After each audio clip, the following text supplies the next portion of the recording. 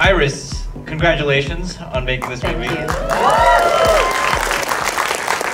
And congratulations on sufficiently melding Korean American culture and tradition into like a fully effective like genre horror film that is readily sort of consumable by a lot of different people now, right? Yes, mommy trauma is very universal. So, first off, I want to ask you, what is the genesis of Umma, of the movie Umma? Where did this story come from? The intention was really to write a script that was very contained, something that I could direct, and it actually took me a little bit to actually make the decision to tell the story through a Korean American lens. And I didn't want to tell a story that was specifically about being Korean American or specifically something about the culture. I just really wanted to sort of embrace this idea that we can just exist and we have the texture and the nuance of our experience in our daily lives, but we're not constantly walking around thinking like, oh, I'm doing this because I'm Korean, or this is a very Korean thing. It just really is part of our makeup. And so that part really excited me in the sense that I can work within the genre and I could really tap into these universal themes of motherhood and mother and daughter relationships, but have the characters have that specificity of the Korean American sort of experience. And so a lot of it was really sort of tapping into my own experience of feeling like I was, and I think a lot of people can relate to this, of just being, am I in this world, am I in that world, am I in neither, and sort of grappling with the theme of identity too. I think a lot of these characters, they're not only confronting, particularly for Sandra's character, her identity as a daughter and a mother, but they're also grappling with their identity as, sort of accepting their culture and their heritage. I think it's really interesting that we've arrived at this moment where we can use both the tropes of stories that are familiar to us, stories about identity, stories about immigrant context, stories about generational trauma and the passing along of both tradition and sometimes the scars that come with the tradition. But through this lens that is extremely pop culture, kind of genre focused, it's like almost like the pitch session is something like, imagine a Joy Luck Club, but they're zombies or something, That was our pitch. Well, you had Sam Raimi on your side, so and actually to that end, I mean, was this always a horror movie when you first thought of it? I mean, there's a multiverse of ways in which you could have told this story without having that overlay of potential supernatural, not quite clear uncanniness and eeriness to it. When you first thought of this, was this meant to be a horror film? Yeah, the intention was always to sort of work in the genre space, and I think really what I thought about a lot in this process of being able to balance the genre with the characters and the relationship, and that I was always focusing on that, because for me personally, when I watch a horror movie or a genre movie, if I can't connect to the characters, if I feel like I don't know what the way in is, that it doesn't matter what's happening around them, that I don't quite believe it. And so for me it was really just thinking so much about the character and character motivations and the sort of very complicated relationship between these characters that was always sort of the driving force. It is a genre movie, and it's low budget. Clearly, though I'm not saying that in a bad way. Like, you're resourceful, you use limited locations, etc., etc. All that makes it easier to make the movie. That said, I'm not certain this movie could have been made 10 years ago or even 5 years ago. I'm wondering if you had any hurdles getting it made with such specificity with sort of all the Koreanness in it, I guess. Yeah. Well, what happened in the last few years is that we all realized that the most important color is green. And so once certain movies started making a certain number of dollars in the box office, I think, as crass as it is, that's when people started to pay attention. And honestly, I have to give a shout out to my partner right there, Brian. When I first started writing this project, it actually wasn't through, I didn't have the Korean American characters because I didn't think I could get it made. you know. And so my first film was a documentary about Korean American family. My, you know, short thesis film at Columbia, I had a Korean American actor play the role. It wasn't necessarily like specifically a Korean American character, but I wanted to at least have that face on screen. But I was still sort of struggling to like break into the industry, and I thought, you know, this is going to be a hurdle if I have the Korean American characters. So I'm gonna make it a little bit more sort of just characters, you know, without a specificity to it.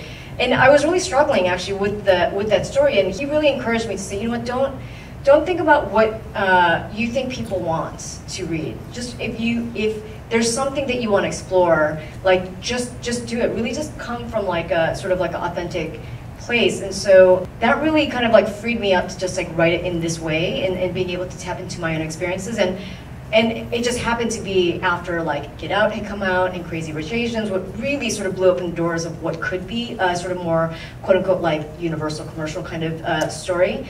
And so it was really also just good timing. And so like once I wrote the script and we were ready to send it out, it was actually very fast. I had my executive producer, Matt Black, is right over there, and he was one of the first people to read the script. And that was February of 2019, right? February 2019, and we were in Vancouver prepping for the movie January 2020. So within a year of, you know, starting to really put the script out, we were already in pre-production. And part of it was having Sam Raimi and Sandra attached, but it was really encouraging to see that those barriers had really changed over the last few years. We are living in the Sandra-sans right now. Yes. We're just living in it. This is the Sandra-sans. Can you talk about getting Sandra Oh? I still pinch myself every day. I feel like I don't believe that she actually signed on to this movie, even though I've just seen her in it. But yeah, I mean, when I wrote the script, I really had her in mind, and I thought, you know, like, we're never gonna get her, you know, A, because she's Sandra Oh, and B, I wasn't even sure that she would be interested in this kind of movie. I hadn't really seen her doing any sort of genre work. And so when we got Sam Raimi's company attached and we were thinking about casting, you know, they asked me like, who is your dream actress? And I was like, Sandra Oh, obviously. Like, I have no idea if she's gonna even pick up the phone and even consider this, but like, let's try. So we reached out to her team, and you know, luckily she was in sort of a point in her career where she was very consciously making decisions about the roles that she was going to take, in terms of she wanted to make sure that every character that she played had layered an element of her sort of ethnicity and her identity, and you know, not that it had to be so present in the role, but that it had to be acknowledged, it had to be part of the sort of character. And so I think when she sort of, and she hadn't read the script when we first met her, she just kind of knew the sort of overall story and the log line. And she was also very eager to work with other sort of Korean American females. And so, you know, in that first meeting, I remember she asked, like, is it scary reading a horror script? Like, should I read it during the daytime? I'm like, just keep the lights on, you know, like, you know.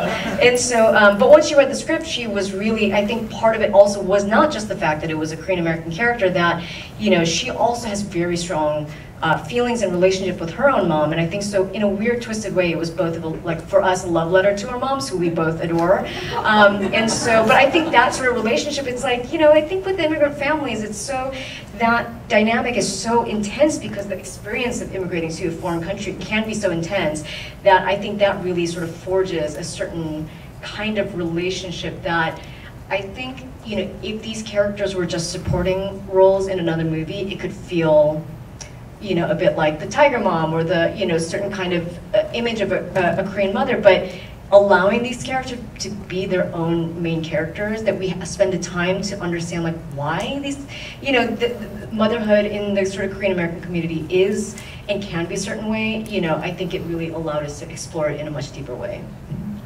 I love that it's a love letter to your mom, and your mom's like, thank you. But to that point about timing, it's really shocking to me that we're now in a month, in an era in which you can go out and basically say, I'd like to buy tickets for that movie about this overbearing Asian mom who, when she gets rejected, turns into a monster, and then the person will say, which one? The one with Sandra Oh. Oh wait, which one? You know, it's like we're at this place now where the kinds of stories that historically would have starred, you know, white people and be told in white contexts now have a certain specificity to them. But more importantly, we are in a place where we can actually tell stories that seem similar in very nuanced and different and extravagantly unique fashion at the same time. And I feel like that, in some ways, is the great blessing of arriving at this moment. You mentioned the Tiger Mom thing. I wanted to ask about that because there are people who probably will say, oh, there's something problematic about the framing of this. There's something stereotypical about the clingy Asian mom. But I feel we've earned the right to be problematic. You know what I mean? We have to be good all the time in how we tell stories. And now we're finally at a place where it feels like we can talk about the monsters in our closets. Yeah. I mean, I don't think it's really just a coincidence that this movie and Turning Red, which has sort of that type of sort of mother character, have both come out. I mean, really, I think that there is something in our sort of experience and our subconscious that, filmmakers like me are trying to explore. And, just to be clear, like, if my mom was that overbearing, I would not be in film. You know what I'm saying? Like, she was, they didn't understand what meant to like go into the film, but like they never said no, you can't do it, and so like my parents were actually quite supportive, even within the context of not encouraging me to do it. They just said, okay, we don't know what you're doing, so we'll go with you to LA to make sure that at least you get like a good apartment and whatnot. And so so in that sense, like I'm very grateful that I have parents that are very supportive. But I think for me, what I was really trying to explore was as an adult and confronting my parents as people that are not just my parents, that they had a life before and outside of me. That for me, really this attempt to understand like how difficult it was for my parents in immigrating to this country, and the things that they tried to hide from me, so that I could just have like a good, an easier life. And so a lot of it does come from that sort of gratitude and trying to understand who these people are outside of that context of parent. I think everybody here wants to know, has your Umma seen the movie? And what does she think? My Umma has not seen this movie yet. I hope she doesn't. She kind of knows what it's about. She actually, our family has this little like Google group email thing, and she sent an email to all of my like Korean relatives, and in Korean she sent the link to the trailer, and in Korean she was like, look at my daughter's hard work, and then she said something like the Korean version of like, make sure you smash that like button on YouTube. I was like, oh my, I cannot believe this is happening. So she's being very supportive. Yes. So this is where I put on my like university critical studies hat, because the thing about the film is not only is it beautifully crafted. I mean, there are images in there that are so wild and resonant and eerie just because of the way you shot them. Turning the camera upside down or overlaying faces, or doing really kind of subtle shifts in the tonality of the color. But they're also like what seem to be interesting metaphoric layers to it. And I'm not sure how much I'm inventing this in my head and how much of this is something you thought about. I was thinking a lot about the bees, right? And the fact that the bees, represent something interesting about the connection between mother and daughter. Because, bees are basically female queens with lots of daughters who are slaves. The men are not necessary. They're basically use them and lose them. And they when they buzz, they sound like electricity. And electricity, of course, is both a source of power and energy, but also a source of pain when applied excessively. And it feels like, in some ways, the way you're defining the connection of love, right? So I'm wondering whether these are things that we are supposed to be taking away from this, or am I projecting this so I can write an essay later or something? No, I mean, you really hit it on the head. Good job, A+, gold star. Yeah, I really wanted to also, just the visual of these like East Asian faces in a setting that, you know, that I think just we're not that familiar with in terms of, you know, I think, you know, a lot of Korean immigrants are in the big cities. I myself have, you know, have lived in Chicago, New York, and LA. So just like having that visual of like these East Asian faces against a very sort of like farm-like Americana backdrop was something that I really wanted to play with.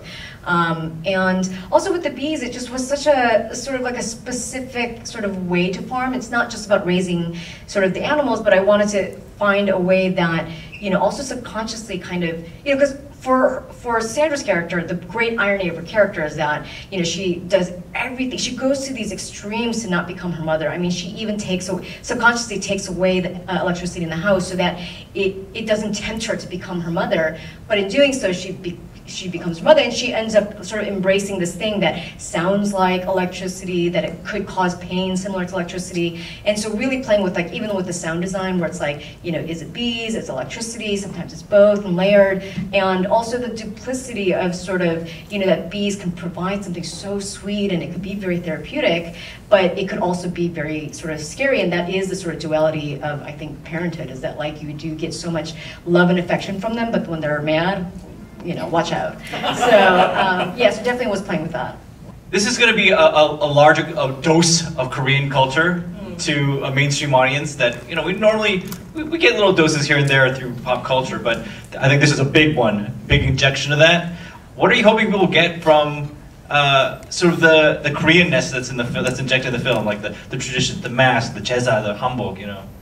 Yeah, I mean, you know, I think when I was growing up, there was a lot of sort of internalized sort of, you know, shame and embarrassment sometimes, like going to school and being one of the only Asian kids and feeling like, oh, I don't want to be different. And, you know, like when my friends would come over, I'd be like, okay, make sure the kimchi's in the basement so they didn't smell it, you know. And so just a lot of sort of like trying to hide this specific sort of like elements. And now it's like, you know, kimchi's everywhere, and like, you know, people are much more open to it. And, you know, it is sort of like this wonderful time where I feel like I don't have to hide that part of myself and that I could actually sort of embrace it. And so, you know, for example, like the jessa ceremony is something that's very near and dear to my heart because my family does it every year for New Year's. And at first I thought it was just like this, almost like a chore. You know, I didn't really understand it. And, you know, my parents were really, really sort of deliberate about we have to do this for our, you know, for our elders.